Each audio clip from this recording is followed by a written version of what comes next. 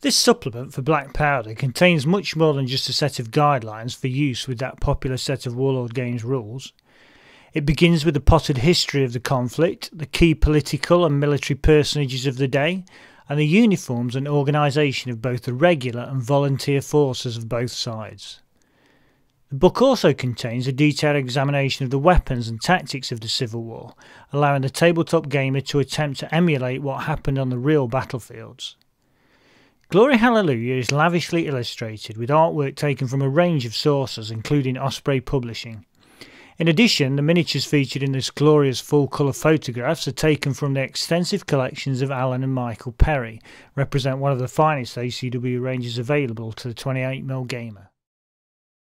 The book moves up and down the figure scales, and unusually for Black Powder supplement, particularly highlights the role of 15mm as a scale that can really reflect the scope of the larger battles of the ACW.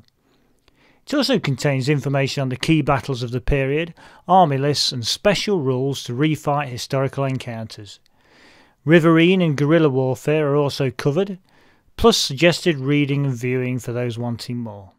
Overall, like many of the Black Powder supplements, this book works well as a resource for gamers in general, whether they use the core rules or not.